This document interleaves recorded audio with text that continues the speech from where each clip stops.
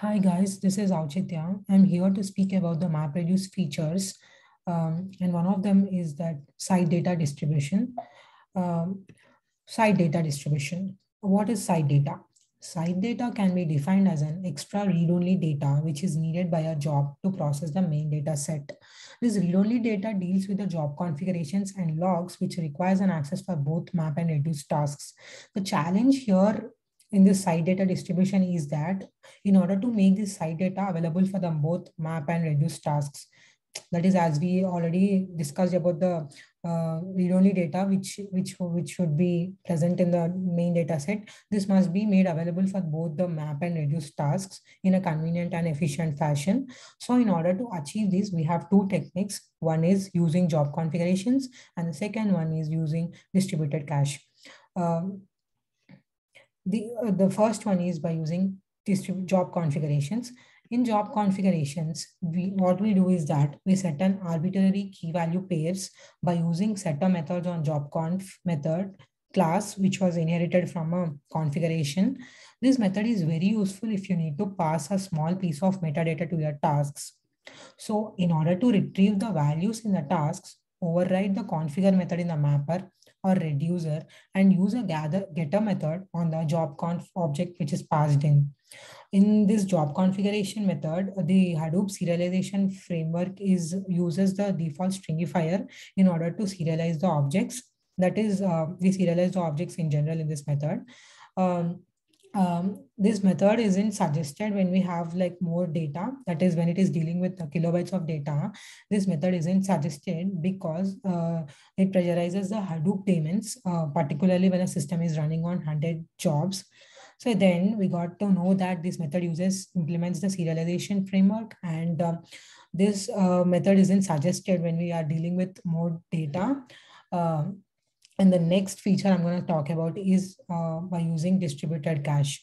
In distributed cache, previously we used serialization in a job configuration, but instead of using job configuration, serializing the data, this is preferable to distribute the data sets using Hadoop's distributed cache mechanism.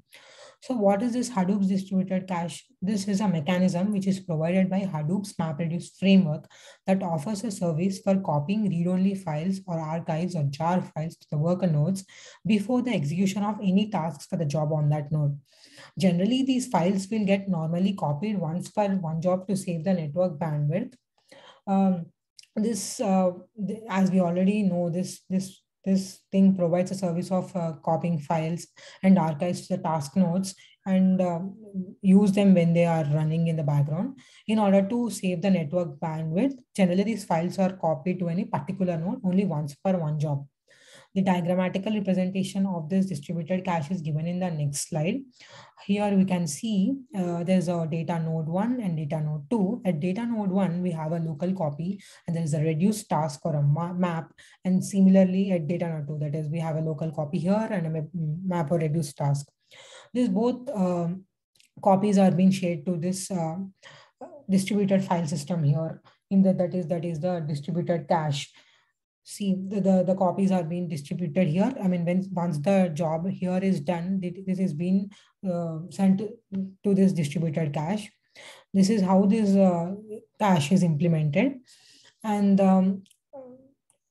last but not least, we have learned that in distributed cache, we only distribute the data accordingly to the job, and we distribute the data. Uh, at the last, there's one thing that is the question. Explain about job conf class. In job conf class is a primary interface for a user to describe a map reduce job to the Hadoop framework for execution. Job conf typically specifies the mapper, combiner, partitioner about the usage of input format and output format implementations.